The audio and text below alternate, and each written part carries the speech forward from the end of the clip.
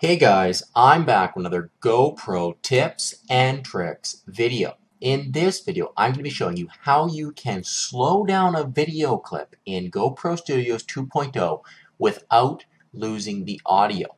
So a lot of you have found that if you're in step 2 and you slow down the video speed of your video clip, you actually lose the audio, and that's just a feature of GoPro Studios, and there's no way to get around that in step 2. However, if instead of slowing the video down in our editing step, we slow it down in our conversion step, we can keep the audio. So in step 1, I'm going to import new files.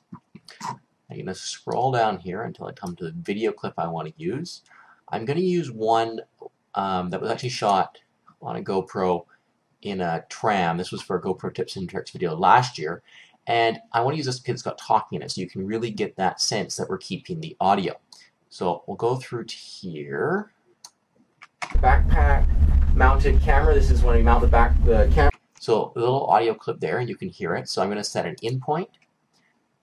We'll play through a little bit. On the backpack strap using pieces. I'm going to set an out point. Okay, so we're going to keep this one as the normal speed. That'll be the normal speed part of the clip.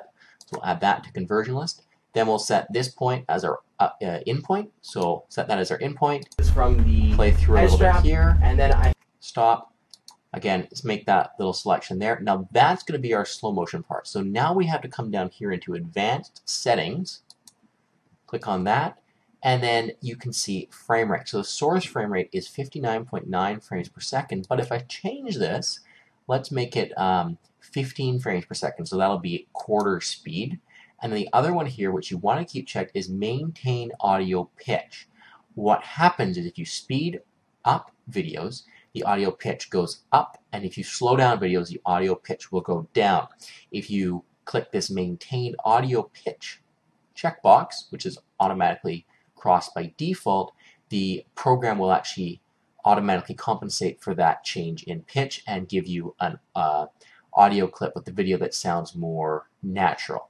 So we'll keep that, we'll hit OK, then we'll click Add to Conversion List, and then we're going to do one more clip at normal speed, so set that point, that last point as our in point. And my dad with the chest mount. Stop there, and then we'll set that as the out point.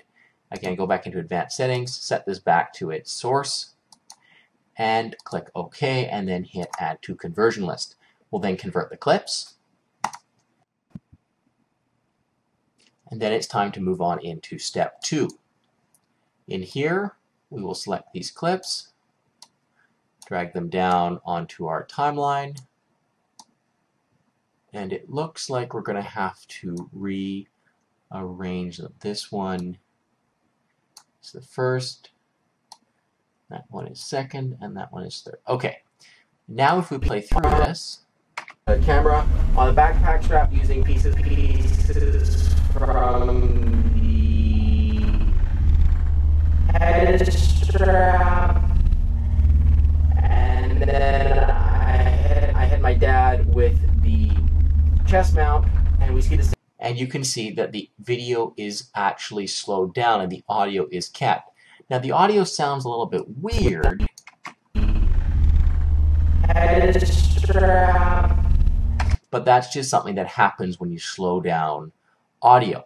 So guys, that was a really quick video showing you how you can slow down video in GoPro Studios 2.0 and keep the audio with your video.